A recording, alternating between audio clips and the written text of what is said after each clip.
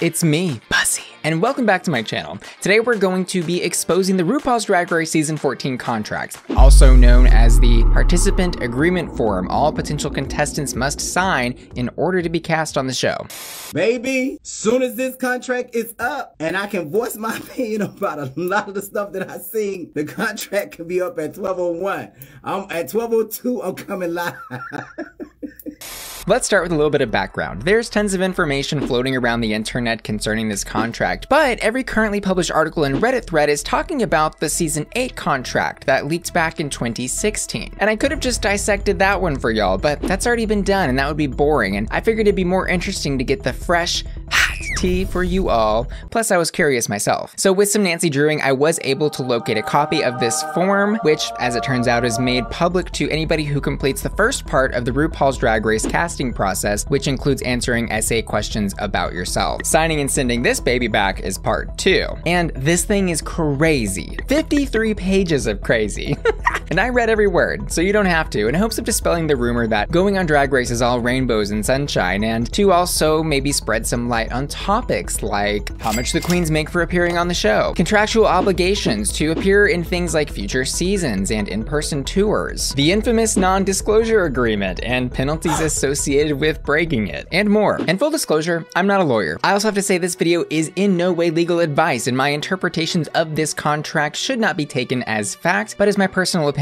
This video is intended for entertainment purposes only, and I am in no way affiliated with any of the parties mentioned in the video. Now, without further ado, let's get into it. First up, production agreements, what the queens are actually agreeing to film. Provision A says the producer has the irrevocable option to require you to appear as a participant in one cycle of series episodes. The next provision grants the producer the additional, exclusive, and irrevocable options to have you appear as a participant in 5 additional seasons, which, by the way, could be cycles of this series, RuPaul's Drag Race or RuPaul's Drag Race All-Stars. And the next part signs away your rights to all of the materials in the show, including the casting tape that you created and submitted to them. Basically, when signing this form, you're now legally obligated to participate in up to 6 seasons of RuPaul's Drag Race, if chosen to do so. But that doesn't sound too bad, right? Like, not having to reapply for a future season if something goes wrong in the one you are initially cast in, and ticket to All-Stars? Great. I mean, that is why somebody would sign this thing in the first place, right? Like, they want to be on TV. So what's the problem? Well, listen to this next part. It says that the producer may exercise any of the additional series options no later than the date that is 4 years after the initial exhibition of the final episode in the immediately preceding cycle. This means for up to 4 years after the finale of the season that you most recently appeared in, the producers can call you back at any time and let you know that they would like you to appear in a future season. And each subsequent participation in a future cycle resets that 4-year clock. And a wild but like possible interpretation of this language, signing this one contract could mean that a season 14 cast member could receive a call 4 years after that finale, being required to appear on, let's say, season 18 in 2026, season 22 in 2030, All-Stars 19 in 2034, All-Stars 23 in 2038, and All-Stars 27 in 2042.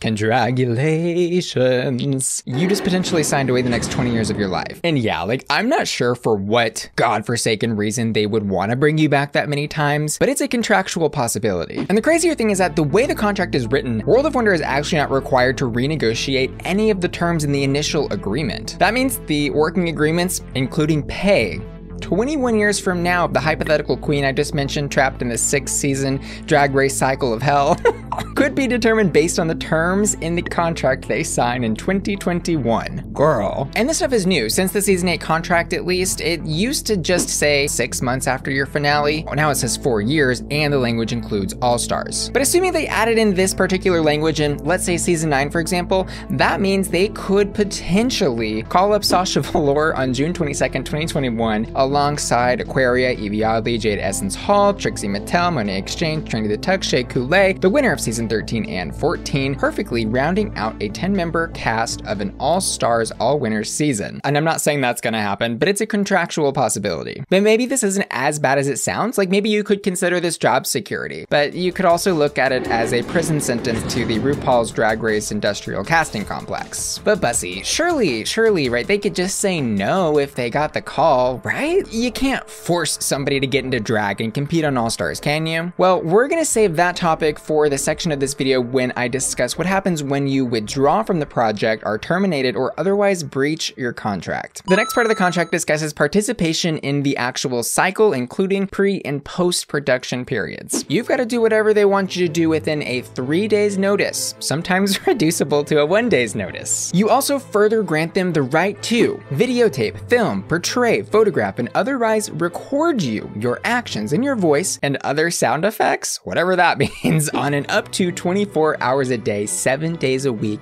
basis, while at the same time granting the producer the right to place cameras, temporary structures, and other recording devices therein for the purpose of capturing portions of the material. Girl, they're spying. Side note, queens have confirmed they are mic'd the entire time while they're recording this season. Girl, you gotta go number 2? Well, everyone's gonna know about it. I guess those are those additional sound effects they were talking about. There's also requirements written in here that you participate in additional series materials, including launch or finale specials, reunions, promotional spots, including sponsor co-branded spots, gaming content, audio content, including voice tones and voice ringbags, virtual reality environments, websites and pages to be maintained by you, of course, and more. If during the production of this season, they want you to assist in, let's say, the creation of a mobile game in which your likeness, catchphrases, and pictures are going to be used, guess what, Mimi? You're contractually obligated to participate. Some of this sounds a little crazy, but I think it's actually the most reasonable section of the contract. I mean, you're signing up to record for reality TV, which by nature doesn't really have a storyline built into it, so the producers need to go out of their way to record extras before, during, and after in order to potentially build engaging storylines and make good TV. I get it. But what about when production ends? Let's dive into exclusivity.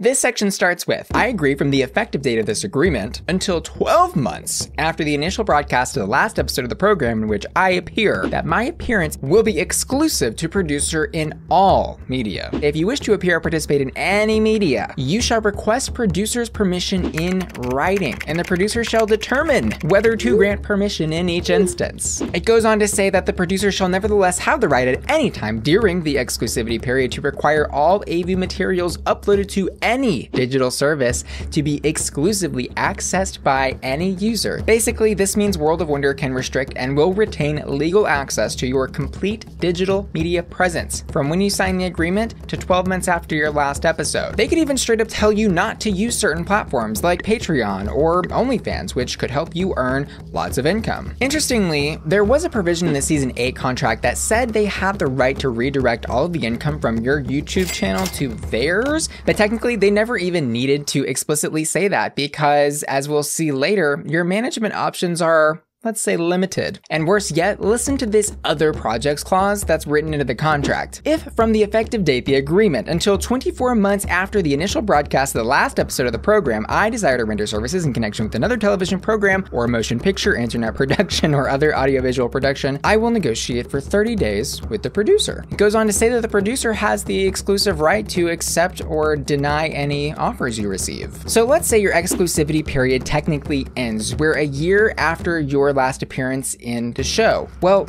they can actually still have complete and total control of any other media projects you could potentially appear in for up to 2 years after the last episode of the season. And if they say yes, you better believe it's because they're going to be taking a cut of that deal. And that's assuming you don't get called back for another season you're obligated to participate in, which would reset your exclusivity period and other projects clauses. And yeah, being a Rapunzel in the age of digital media in the height of your social media fame sounds terrible, but at least you're allowed to do live performances, with the provision, of course, that you do not publicize, advertise, mention, or promote your appearance in the program in connection with such live performances. And with the other provision that you're not planning to make those live performances into any sort of recurring thing, like, God forbid, let's say a tour. And by the way, the period in which is the most profitable time in your career, directly after you appear on the show. However, if it's a tour you're wanting, well, a tour you'll get. Participants shall be available to participate in a program branded or related tour series of live performance engagements. Subject to the producer's request, participants shall receive payment in the amount of $1,000 per show. I love the per the producer's request little piece in there. They can legally require you to go on a RuPaul's Drag Race branded tour, but they don't have to pay you for it. Unless they're feeling generous, I guess. God. Let's say they do though. RuPaul's feeling nice and she's like, yes, I think we should pay the queens for their appearance in this branded tour. $1,000. Sounds like a lot of money. And it is, don't get me wrong. However, even one of the co-founders of World of Wonder said in an interview that queens could be making between $5,000 and $10,000 per appearance. You can also be asked for no additional compensation to do a number of promotional appearances. This means World of Wonder can call any of these queens during their exclusivity period and demand that they get into drag and perform, or at least appear, for a grand total of $0. But hey, at least there's a travel reimbursement if you travel more than 50 miles. Some of these requirements, specifically like the one that restricts you from touring in your exclusivity period, are new since the season 8 contract from what I can tell, as is another one that actually requires you to attend RuPaul's Drag Con US or international if they want you to. You will receive $1,000 for the US one and $3,000 for the international one though. And I think the scary thing in this contract about being required to attend RuPaul's Drag Con for only $1,000, that's 3 consecutive days of different outfits and makeup, by the way, is that they don't actually guarantee to give you a booth, which is where you're actually able to make lots of money through paid meet and greets and selling merch. I also don't want to go through all of these points, making all of them sound totally negative, because the truth is that every promotional appearance they are required to attend, including going to RuPaul's Drag Con if they're asked, and doing promotionally branded tours, are all really great for visibility, but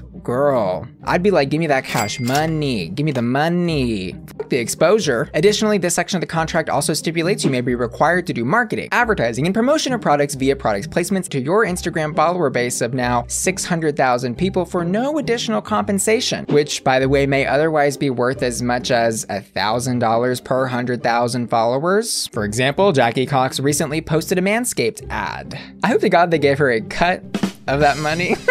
But they're not contractually obligated to do so. And they also don't get to negotiate rates. That's all in the hands of their management, which, as I hinted at earlier, is also, I'll give you 3 seconds to guess, World of Wonder. And the really fun thing here is that you're actually signing to receive management from World of Wonder under contract terms that you do not know. It literally says your split rate is to be negotiated in good faith between the producer and you in accordance with industry standard. So they require you... Sorry, this is so ridiculous. So they require you to be managed by them at a rate which will be negotiated later based on good faith, under the circumstance, of course, that you have no leveraging or bargaining power at the point at which they will negotiate said rate. That sounds fair to me. And that's not to say there's also not some good qualities in having World of Wonder manage you for that period of time. Finding professional management can be difficult, and management often comes with things like publicists and lawyers to help manage your brand. So right, there is a silver lining there, but at what cost? What is the industry standard? And what industry are we even talking about here? Drag, TV production, Hollywood in general? Remember back in 2017 when Adore Delano sued her management for lost wages? That lawsuit stated Adore earned $2.5 million over the course of a 3-year period, but only walked away with $300,000 of those dollars. Some simple math shows us that would be a management cut of 88%, if totally true. You know, what if that is the industry World of Wonder is talking about? Point being, who knows? The next section's kind of boring, pretty standard. Basically, you have to agree to a background check, waive all rights to physician-patient confidentiality, and assume all liability for hazardous activities during the terms of the project, which basically means if you break your knees doing a death drop or you drown in the water tank they're photographing you in for the mini challenge, you can't sue. Sorry. Now, let's move into the grant of rights section. And I know what you're thinking, haven't we already signed away enough already? But no, honey. There's an entire additional section of this contract dedicated to the rights you are giving up, which, by the way, are not only granted to World of Wonder, but also the Viacom Media Network in general and all of their respective licensees, designees, and successors, perpetually, irrevocably, and for... I wish I was making this part up. The exclusive use and enjoyment throughout the universe.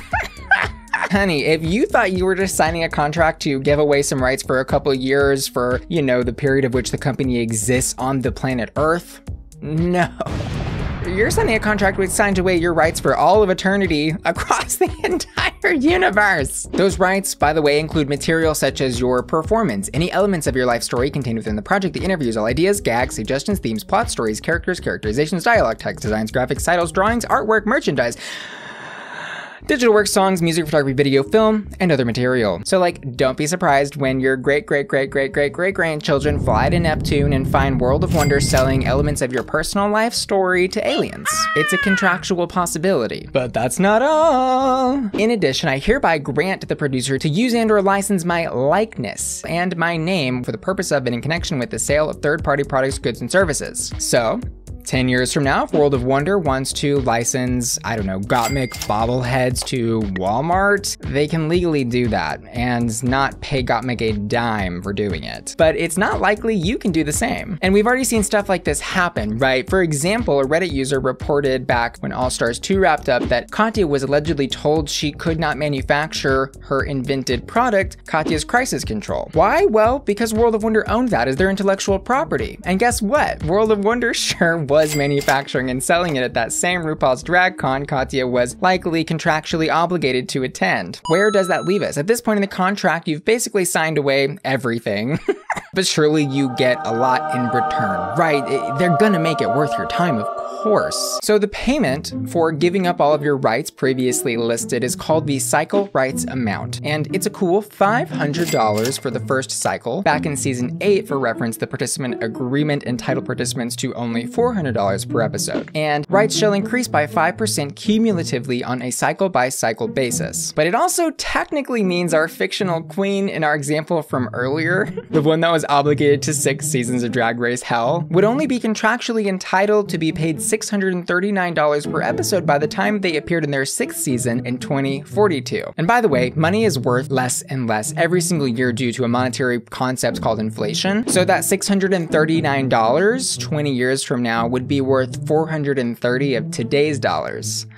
How's that for a raise? Again, this is only theoretical. I can't imagine that any person with any sort of humanity would not renegotiate a contestant's contract, let's say 20 years from now, but that's technically what you're locking yourself into if you sign this. But there is also, of course, the possibility of winning the season and earning a $100,000 cash prize, as well as a $5,000 cash prize for every main challenge that you win. Assuming RuPaul continues that policy, it's not actually written into the contract. RuPaul, on the other hand, as reported by TV Guide back during the production of season 5, was earning $50,000 per episode. Frankly, reality TV pay is really bad for the contestants. Even if one of the queens makes it halfway through the season and takes home, I don't know, $4,000, that's nothing compared to what, the 3 months that they spent preparing for this season, the 2 months they spent filming it, and all of the things they had to give up to appear on the show, including wardrobe expenses, which likely eat up that $4,000 check by a multiple of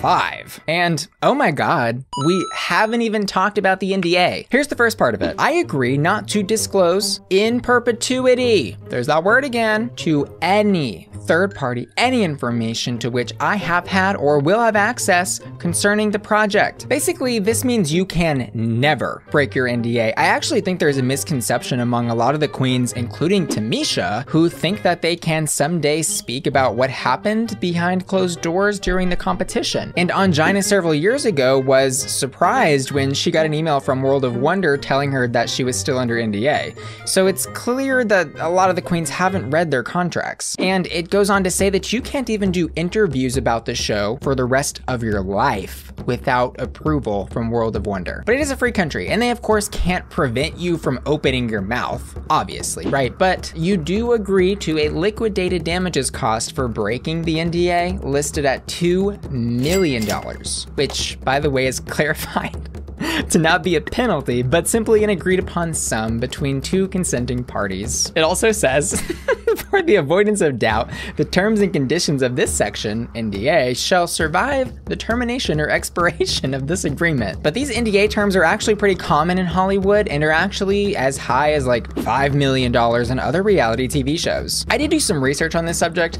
Lawyers have speculated it would be impossible for a company to actually win an NDA lawsuit, basically because they would have to prove damages against them, which would be extremely difficult. On top of the fact that the publicity around that would be horrendous, and we've actually already seen quite a few queens break their NDAs. Alaska, Willem, Fifi O'Hara, for example, none of which have been sued. So if the queens break their NDA, yeah, they're probably not gonna get sued, but it may have other silent consequences, like not getting paid for your appearance in this season, forfeiting cash prizes, not getting callbacks for future World of Wonder projects, including future seasons. I don't know, anything's possible. Viacom is huge. If you haven't heard enough, there are other rules. We've discussed all of the really big things, but these are what they call production protocols, basically just agreements which apply to filming periods and include things like no drugs or illegal substances, on camera, no photography, firearms, threats of violence, etc., under threat of termination. Basically, just be good while filming. But one of the rules does say they can selectively enforce said rules, which means theoretically they could terminate a contestant from a season for something they don't punish another person for. It also says that the producers can modify or add to the rules at any time, whether in writing or orally. I'll take the oral option. Oh.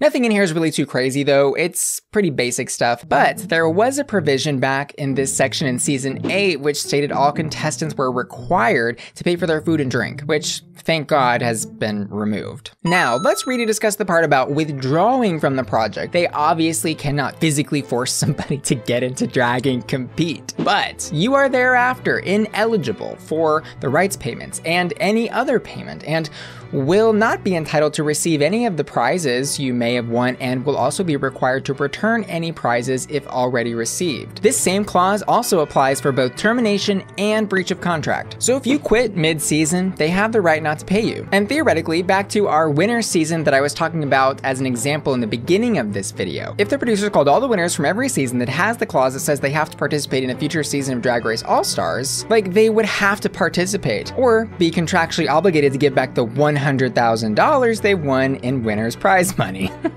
And if you're still under the exclusivity or other projects clauses, well, good luck getting anything else approved because they're probably pissed at you now. And they can, of course, still make bobbleheads in your likeness and sell them on Mars in the year 7090. But let's answer the question. If this contract is so crazy and so restrictive, why are people signing this thing? Well, simply put, the potential for money, fame, and many would freely sell their souls to the devil. I mean, the World of Wonder production studios to get a slice of that sweet, sweet Trixie Mattel success. Because there's a hard truth about drag performance you may or may not know. Most local queens, meaning queens who have not been on RuPaul's Drag Race, don't make enough money to call doing drag a career. So Drag Race offers an alluring opportunity. You can turn your artistic passion into a full-time job and get gay famous while doing it. Because like, even if you don't make it to the fame levels of, let's say, a Trixie Mattel or Bianca Del Rio who can sell out theaters on an international level, you can probably at least make a full-time career out of performing in drag for the rest of your life. But in my opinion, the contract was bad in season 8 and it's gotten even worse. I think they ask for way too many things, like the rights to your likeness in perpetuity across the universe. What is that? And the period of time where they hold restriction on your appearance in any media is, I think, a little too long. 3 years just feels a little bit restrictive, especially considering that if you performed well in the show, you'll likely be called back for a future season, which will again reset that exclusivity period. However, I don't think the show is going to have any problem casting for the foreseeable future because the potential platform, even if hindered by years of exclusivity with World of Wonder, that the queens gain is ultimately probably more than any normal person would ever hope to experience. Plus, becoming a mascot for the World of Wonder brand in perpetuity across the universe may be exactly the level of fame that someone is seeking. Who am I to judge? If you want to read the contract yourself, I post a copy of it on my Patreon at patreon.com/BussyQueen. Click the link in the description of this video to join my Patreon family and get access to that, as well as other member benefits like early access to my videos, access to the Bussy Queen Discord server, personal shout outs, the satisfaction of helping me eat every month, and more. I also want to say thanks so much for watching this video and to remind you to click that like button on your way out if you learned something today. I also want to thank all of my patrons for making my channel possible and give a special shout out to Anthony, Bradley, Cameron, Terry Poppins, Christopher, Deutsche Leather, Evan, Fractalized, Freddie, GJ Bearclaw, Got the Morbs, Jay, Jenny, Jen X, Jonah, Johnny, Kazuko, Kiki and John, Maddie Morissette, Olympus Mons, Venus, Opal, Ron, Shannon Sky, Sunshine, Superplin, Tina, Timothy, Tony, Unique, and Wheelie, who were all supporting me at my hottest Tier, and Angel Caroline Craig, Cyrus, How, JB Matthew, Rochambeau, Scooby Snacks, Sailor, Timotheus, and Tom, who are all supporting me at my Bussy Queen Collector Tour over on patreon.com/BussyQueen. See you next time. Love ya. Bye.